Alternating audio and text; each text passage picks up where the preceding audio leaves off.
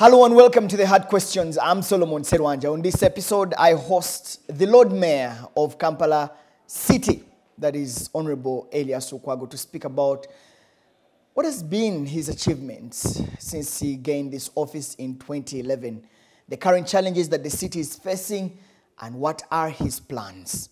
Lord Mayor, thank you so much for accepting to speak to us. Well, it's my pleasure. I also thank you for offering me this opportunity to have a conversation about your city, because it doesn't belong to me. It's a city for all of us, all the stakeholders. About 1.5 million people according to 2014 national census. Yeah, it's outdated. I think they needed to update that figure.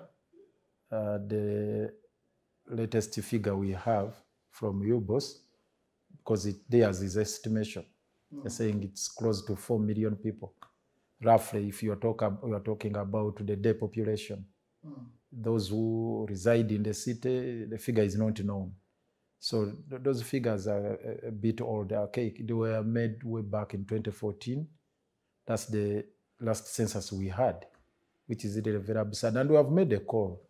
National census should be conducted. Of course, it is done every after 10 years. The next one is 2024. That's when they are going to conduct another census. But for the case of cities, it shouldn't wait for 10 years. No, I don't think it is proper. Well, I agree with you. It becomes difficult with the planning. Definitely. Yeah. You need to have a comprehensive planning when you have those accurate figures, yes. Lord Mayor, you came in office in 2011. The people of Kampala have trusted you and put this city in your able hands term after term. And you can't say term after term. You're suggesting there are so many. At least we're in 2023, and that's over how many years? Over 10 years. With all the turbulences, of course. With all the turbulences. You've been there as Lord Mayor since 2011. Yes. Now, one of the functions, according to Section 11 of the Act on which you operate, is to initiate strategies and programs for the development of the capital city. That is your primary function as the Lord Mayor. How would you rate yourself in terms of your performance since you took office in 2011? It starts with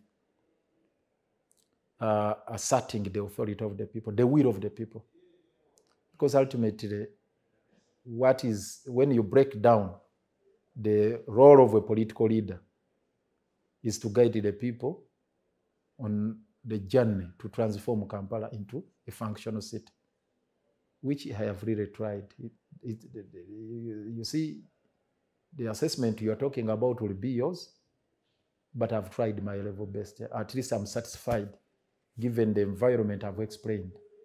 I have tried my level best to come up with good policies for the transformation of Kampala, including having engagements with the donor communities, the development partners, engagement with all the stakeholders, generating debate on the trajectory we should take as a city. Which kind of city do you want? Lord Mayor, for the 10 years you've been in this office, you want to be remembered as a person who just triggered conversations and debates.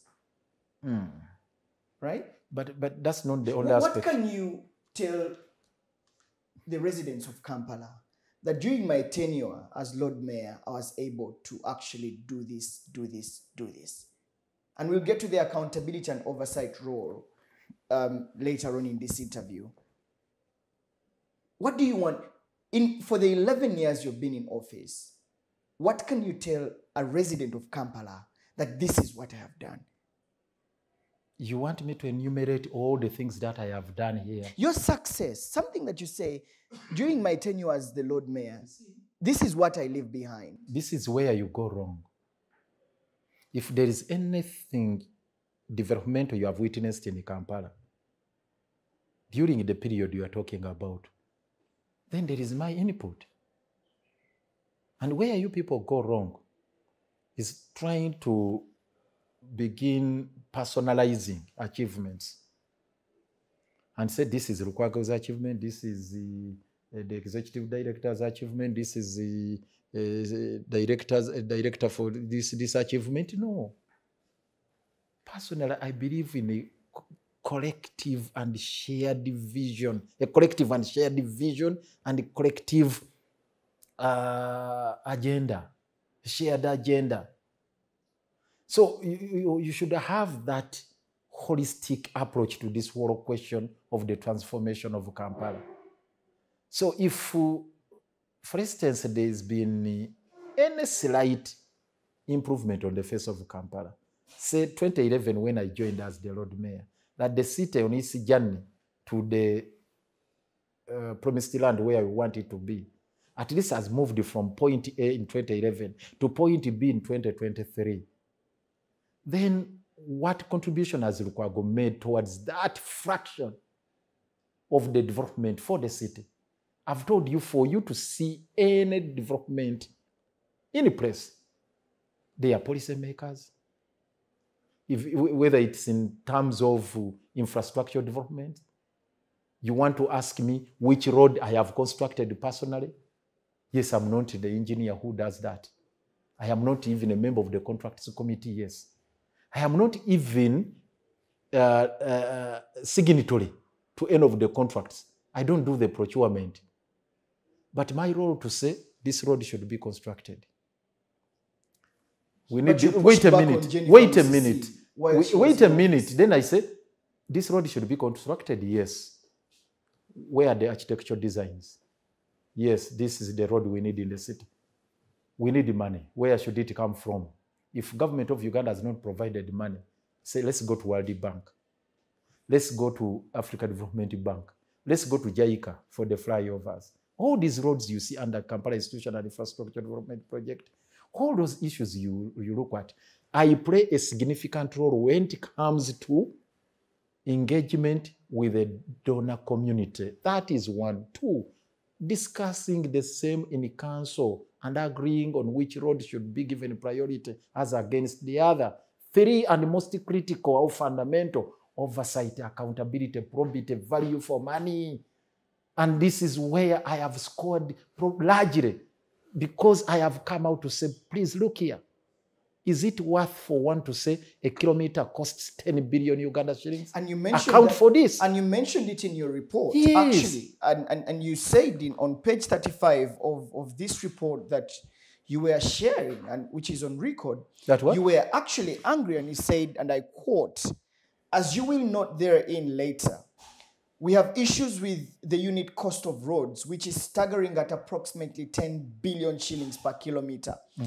We are deeply concerned by the sloppiness and incompetences exhibited by some of the contractors, which has resulted into terrible delays and shoddy works on some sections of the road." This is something, and you've raised a red flag. That is a state of the state address which I delivered, yes. Exactly. And you mentioned this, but I don't want you to get away with it, but by just saying that you've raised the red flag, which is really good. And you said you've scored very well on this issue of oversight. But you passed the budgets as council. You have the right to actually question and say, why did you spend 10 billion shillings? Or even for the next financial year, to come and say, look, you have the infrastructure committee that looks at this. Can we actually refuse to pass this budget if it's not amended before the money is actually put onto the account for implementation? So you, in your role as oversight, you have the powers to actually do something about it rather than to just raise the torch and red flag on such expenditures. If you care to follow what I've been doing, it's not only about raising the red flag. It's not about raising dust like you were suggesting. No.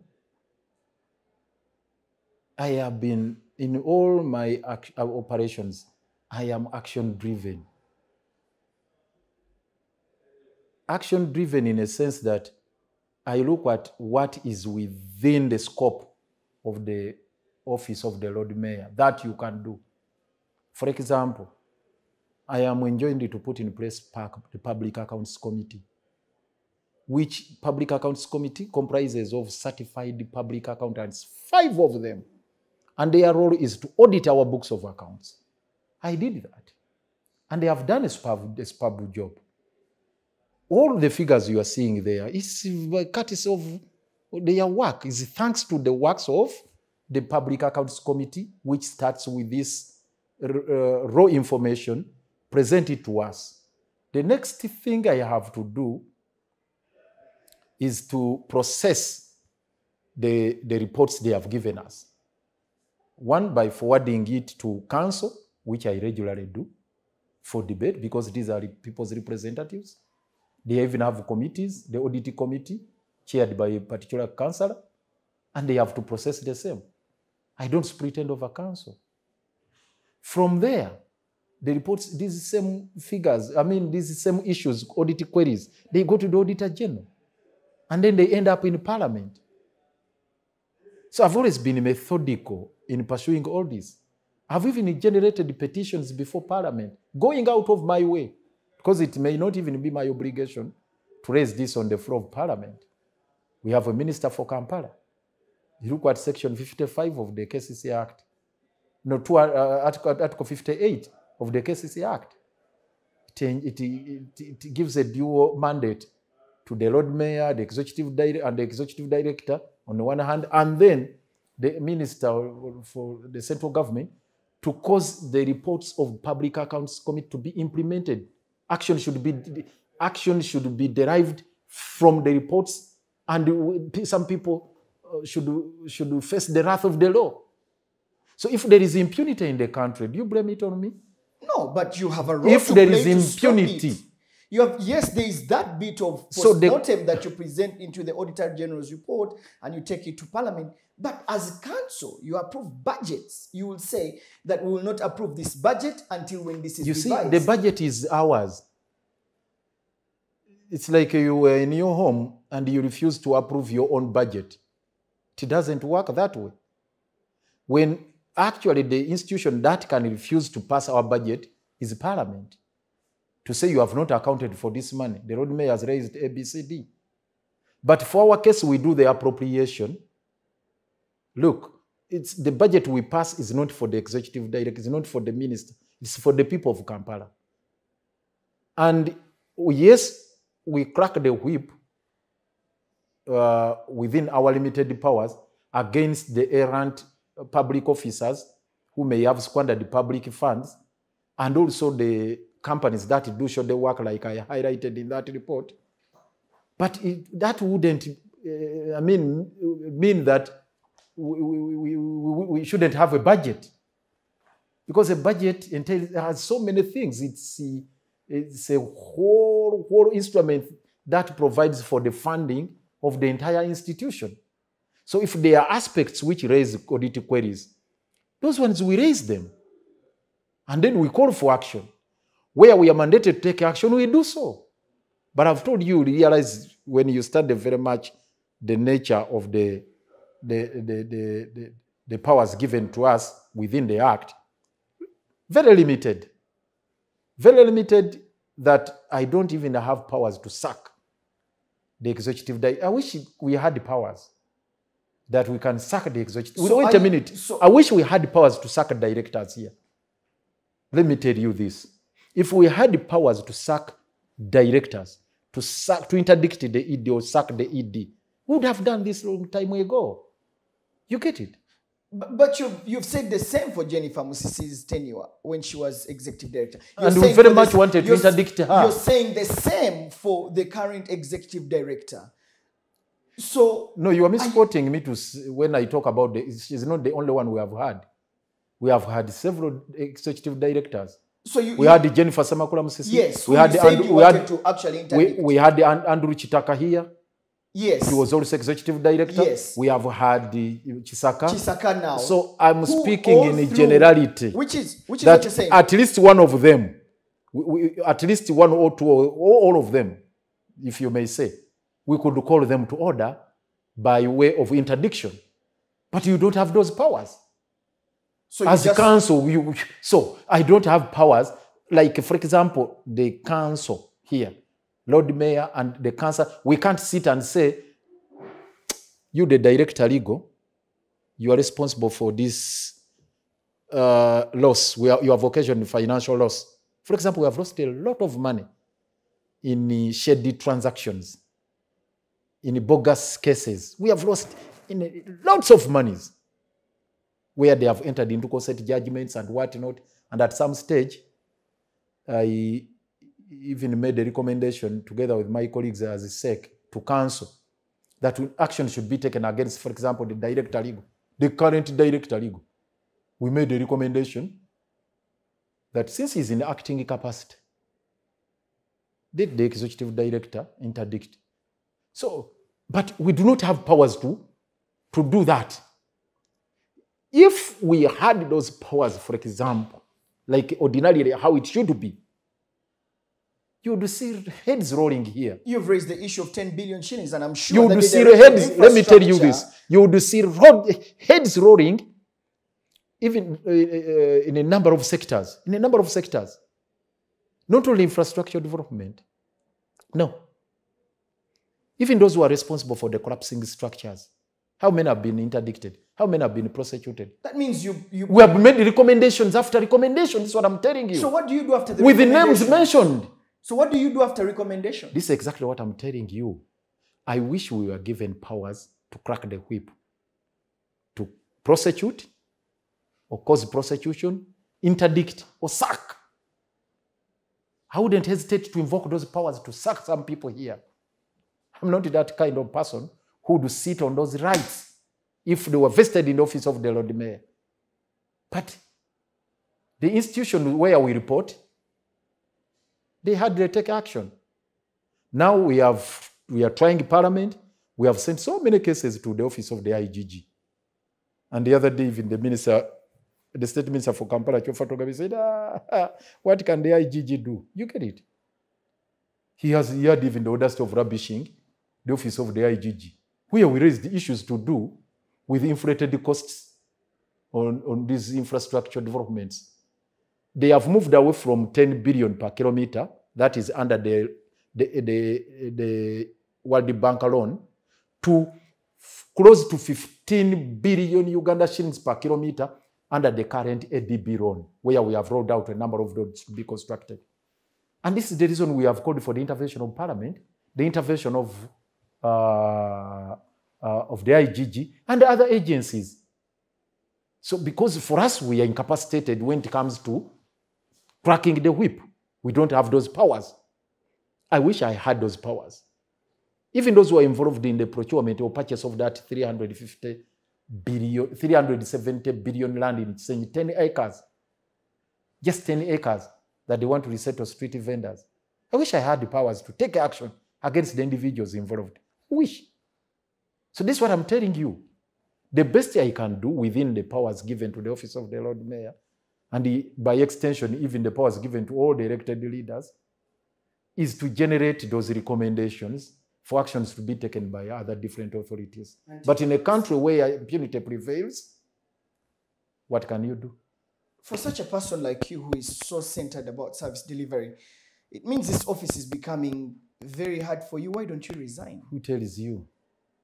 It's tough to make recommendations and they're not acted on.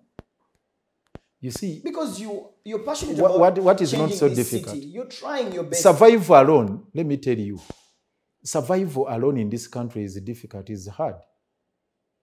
So are you suggesting I should become a refugee elsewhere because even survival is a problem? So if you tell me to resign from cases here because of the hardships, the hurdles we are encountering, if that should be the reason, then I should run away from this country. Maybe there's another reason why you should resign. Kampala capital city has a total of 2,110 kilometers of road network. Only 8% of these roads have been paved now. 30% of them have been paved. But even the paved component is also full of potholes. It's not motorable. My goodness. Lord Mayor, how do you feel when you're driving in this city and you have to navigate potholes that have actually contributed to accidents in the capital city? Wherever you go, it's actually pathetic to drive on the streets of this city that you call beautiful, and you are the helm of this city, and you're supposed to actually hold your teams and everyone accountable to have a better city. In office for 10 years, Lord Mayor, Isn't it an indictment on you that you failed us as a people of Kampala? Myself, I find it a nightmare navigating the potholes, as you have said, in Kampala here. It's horrible, pathetic, despicable, totally unacceptable. That you have a jungle, or rather you have a city the way it looks like currently, in the state in which it is. You call it the capital city of the Pearl of Africa. It's a national shame. I've tried to do a study to compare our city to any other African city where you have that kind of road network. I'm yet to come across any where you have a total road network of 2,110 kilometers. Only 620, which is paved.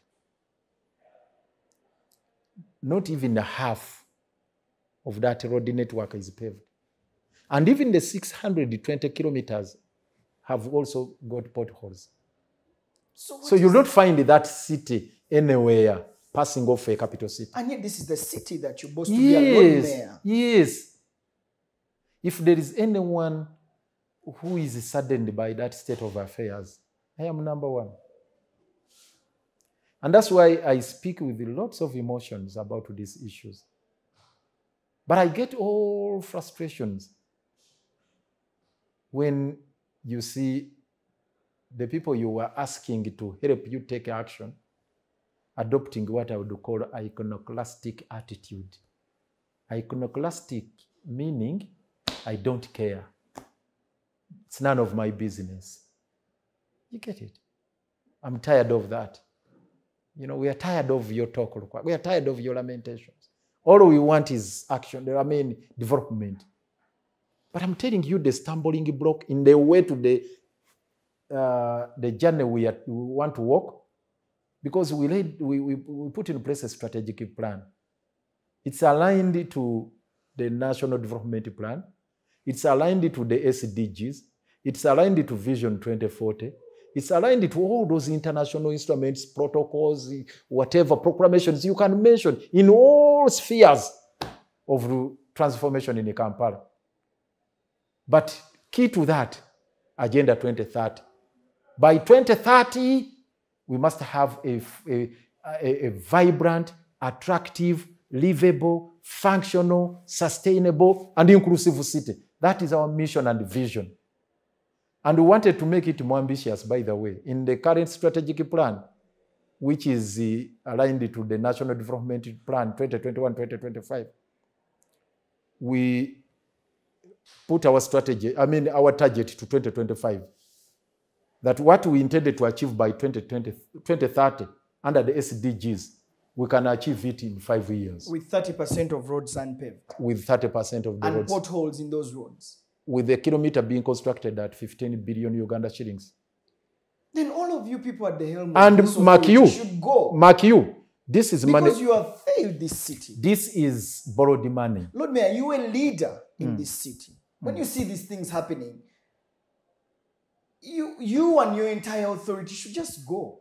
And we put competent people to lead No. You are to transform us. No, you are being because kind. Mayor, you're crying just like us, the no, people of Kampala. Actually, you are lamenting like us. You're not giving us solutions, and we expect that you have the solutions because you sit in a center of power and center of authority. You should make it better by saying the entire regime should go.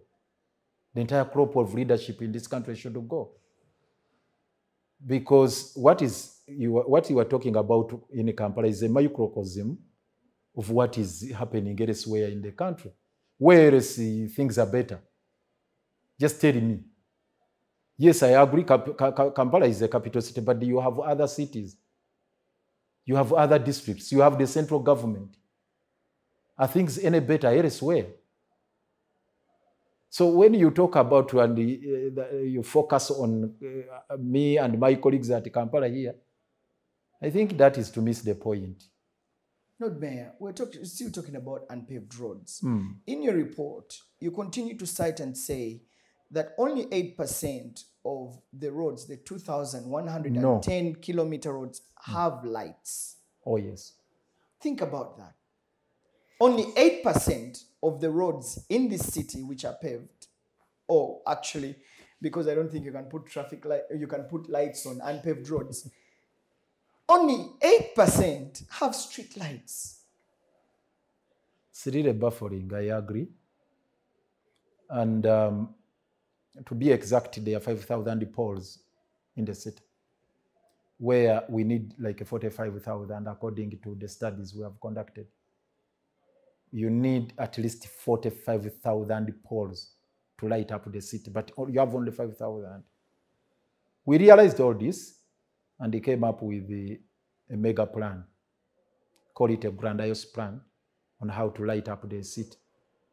We shared this vision with the French government. The French Development Agency. That is the development agency. Yeah.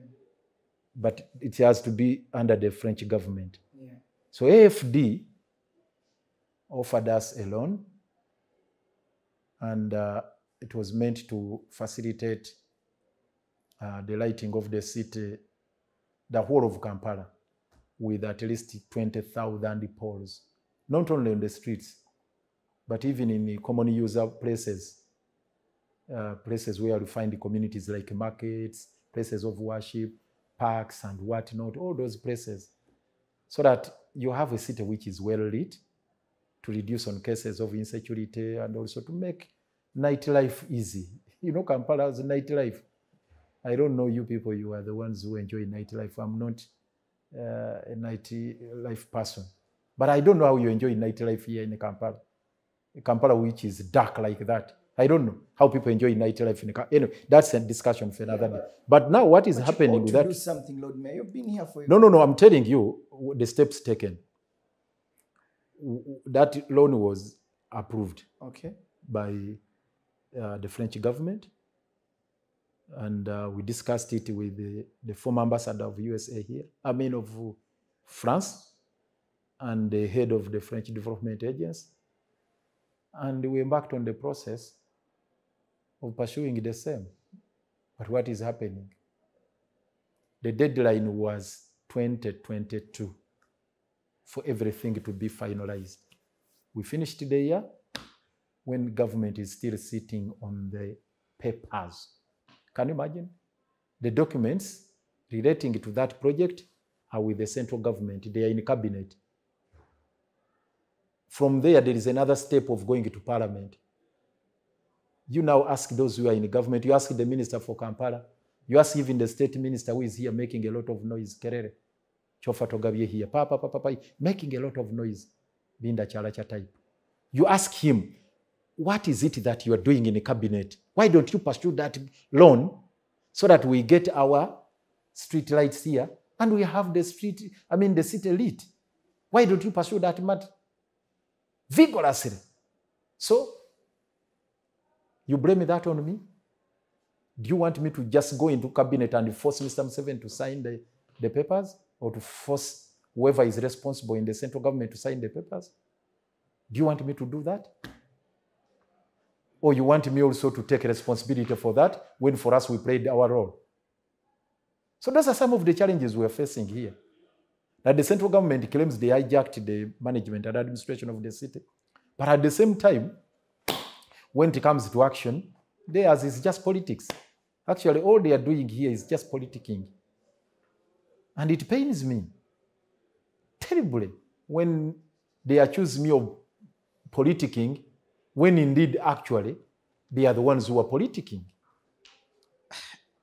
I just don't know what's wrong with this city. Quite honestly, it's a disappointment that we have people at the helm of this city and we fail to just deal with some of those basics. You can even talk about the basics. I am actually looking at your report with city floods and the sewerage system. And it's quite the sewer system. Sewer system. Yes, that could be the mandate now of the National Water and Sewage Corporation. And we remember Mr. Museveni talking about proliferation of different authorities and agencies. We suggested that they should phase out National Water and Sewage Corporation. It should be phased out. That should be our role. When the sewage overflowing in the taxi park here, the very first person to blame is the Lord Mayor. Lord Mayor, you actually make several recommendations in this report that have to be done to have a safer city. You spoke about the issue of border management, which has also become a menace. You, of course, highlighted that they are beginning to charge 60,000 per border, which is not accepted. And you make so many recommendations in this report, from waste management, so many things. When anyone reads this report, it sort of paints a picture that you have this city at heart and that you have been challenged by the people who are supposed to implement some of the recommendations of the council. And from this, I gather that you are, lamenting, but also having hope that if I push and raise the red flag, something will be done. Lord Mayor, where do you see this city in the next few years of your leadership at the helm, before your tenure ends? Where do you see this city, and what is going to be priority for you, that before you leave office, you're going to tell people that when I was in this office for so many years, this is something that I did, and I will drive on this road knowing this was my contribution to this city?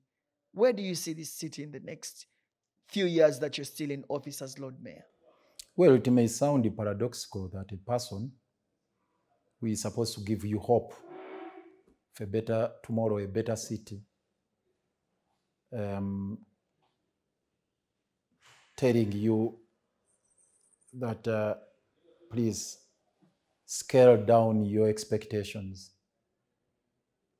And that may sound a little disappointing to you, because all you want from me is a message of hope that you are going to see a functional city tomorrow. That would be a lie. Myself, I'm a realist, and I always want to be true to myself. And I take honesty as a virtue. Honesty as a virtue. So truth be told, Kampala has gone to the dogs. Very, very unfortunate. Whether it is redeemable, that's another matter. Why I'm saying it has gone to the dogs? One, there is no clear plan, and I've struggled all my life here at KCCA to have a structural plan, what you would call a master plan. But all my efforts have been thwarted by the powers that be. Very, very unfortunate. All my years I've struggled to steer the authority to craft that campus, because it doesn't require rocket science to get to understand that for you to have a transformation journey, it must be guided. And that journey, we must walk it together anyway. But you don't ask, can't you ask yourself that, by the way, if I may check online or anywhere in the records of KCC or on the website, do I see a structural plan that we would use as a benchmark to judge our movements, our agenda, our transformation journey? Because you would be asking, yes, what are the targets? What are the deliverables? Which kind of city do we want to build? By the way, even if you're building a home, you have that architecture design. The architecture design is there. Even on construction site, that architecture design is displayed there on the board for you to see the structure, how it will look like when complete. And at a level of conception, you also have to have that vision and say, oh, this is how Kampala will look like in 10 years to come, 20 years to come, 30 years to come. But right now, you ask yourself, which one is the industrial area of Kampala and how is it expanding? Which one? Which one is the residential area of Kampala? Which one is the CBD? Which one is the administrative center where offices are concentrated? That if you wanted to have an office, for example, an administrative office, you would say probably, this is the area where you should go. If you wanted to have an industry, you may be amazed right now to find in one locality, you find somebody's home next to a church, next to a factory, next to a mosque, next to what? Then there is that office, and then there is somebody doing farming there, urban farming. Cows all over. Cows all over, what, goats and what not. So that is the state of affairs. I've mentioned time and again, we got consultants from Israel and South Africa to help us reconfigure Kampala. And the fundamental question we posed to them is, Kampala redeemable? He said, yes, we need to make a quick intervention or else it will go to the dogs very soon. That is a decade ago. So won't I be justified to say now, 10 years later, no interventions have been made, that the state has gone to the dogs? We have the Kampala multimodal transport plan. To date, it's not being implemented. Where you were telling us you're going to do trains. Trams. You have... I actually thought you were going to do undergrounds. Certainly tubes, underground tubes, yes. Light rail and what not. That stays in Chavaka, they will just get into a tube and I'm home. Yes, all the systems speaking to each other.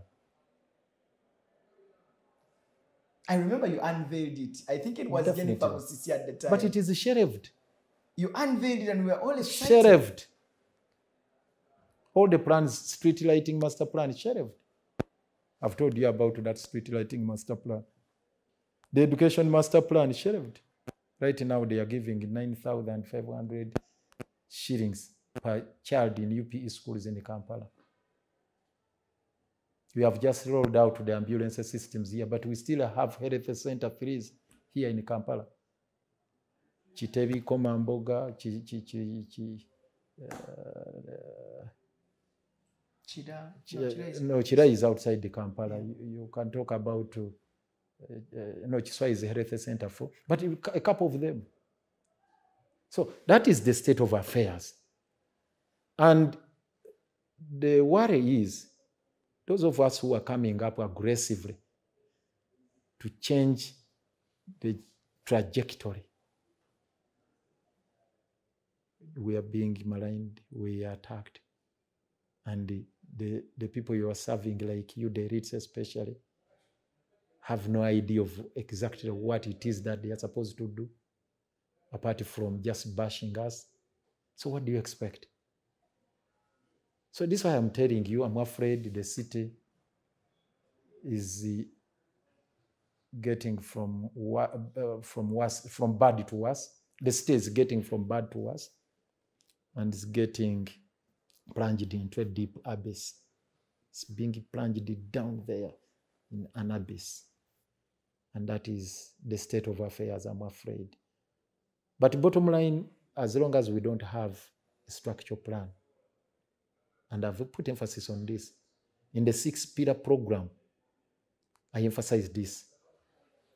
Everything else will not work out. You can't have a functional city without a clear plan. I think that is simple logic. But you have plans. Simple logic. You've told no, those piecemeal plannings are there. Now I'm talking about the grand master plan. The master plan. You call it a master plan. Because all these plans stem from that. They have to feed into that. I'm talking about now the paradigm, the frame. In my language, you call it akatiba. So that structure plan, that master plan is the katiba. So what is that master plan? I've given you the example of a structure you are building, a building yourself. It has to have that. So that is one worrying thing. The other worrying thing is about the limited funding. That the budget is dwindling year in, year out. They are just slashing it every financial year. They are slashing it. And this coming financial year, it's even going to be worse. Because on the budget line for construction of roads, at least government funding was 78 billion. Now they have reduced it to 10 billion. And in a country where, in a city where we are grappling with the inflated unity cost, so 10 billion will construct only 1 kilometer. That's the whole financial year. So, but Lukwago, is it true that 1 kilometer costs 10 billion? They will justify it with which road was that? There are so many roads. 1 kilometer of road. Go into that report. Is it factually right? Get into that report. I'll give you also my own record here from even the technical wing.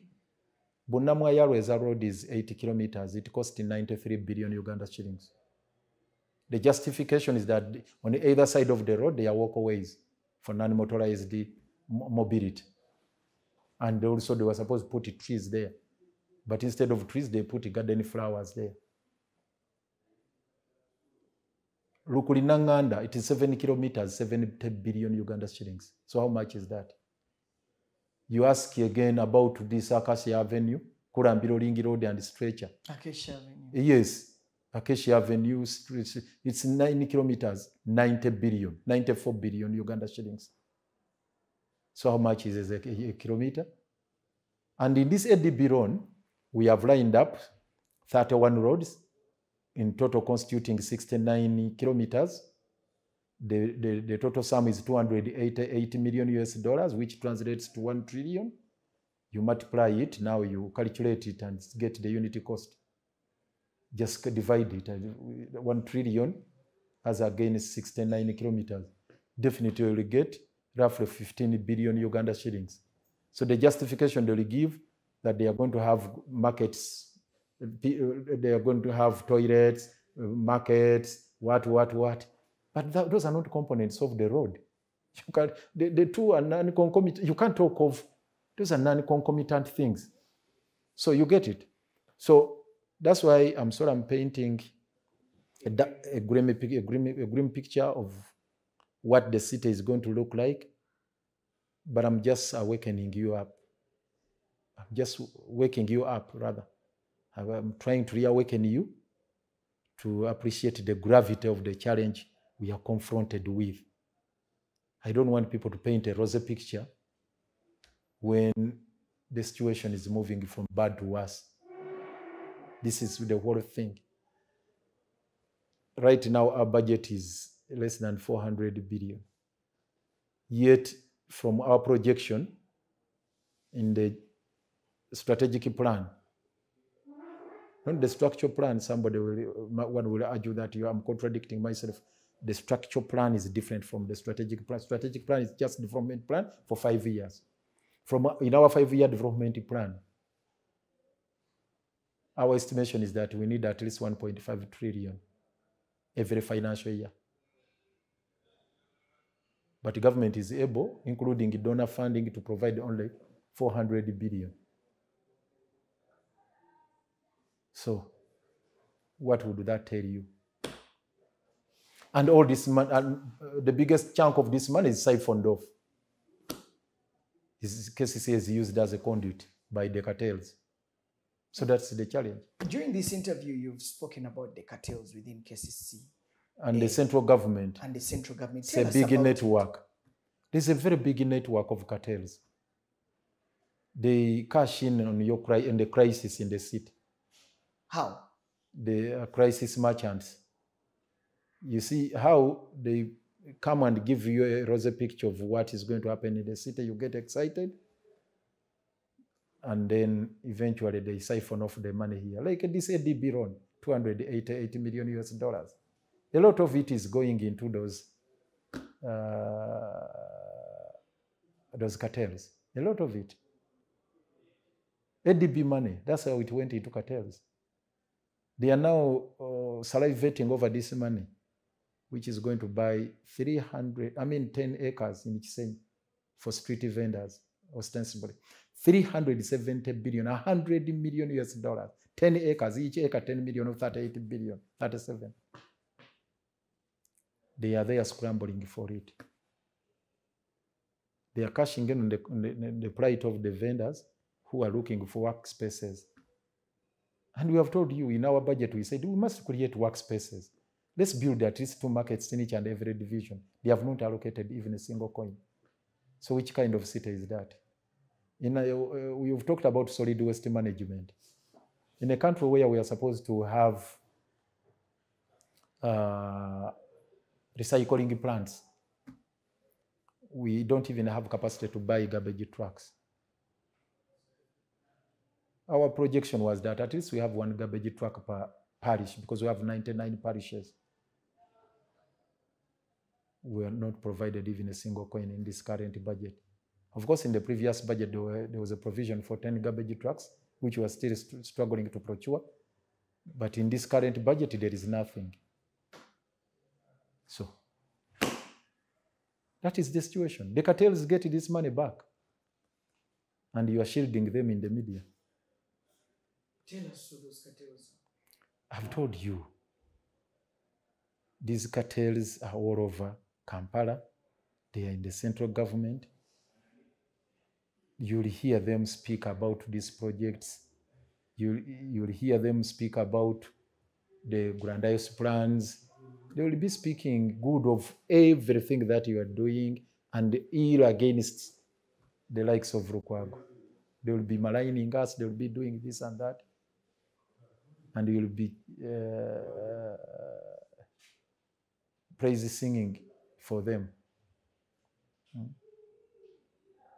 That's what you'll be doing. Erias Lukwago, thank you very much for speaking to us. It's a pleasure. Those are my views. One thing I love about myself, I speak out my conscience. I speak out my mind.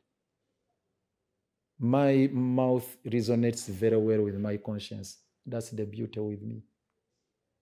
I see people struggling to wrestle with their conscience. That's not me. So whatever I've said here in this show which does not please you, just take it as is, because that's me. I always feel comfortable and at ease, at peace, when my mouth here is in sync with my conscience. That's all I want. Lord Mayor Erias Lukwago, thank you. Thank you. Well, I've been speaking to the Lord Mayor of Uganda's capital, Kampala, the Lord Mayor Erias Lukwago, on the state of the city. I'm Serwanjja, and this is The Hard Questions.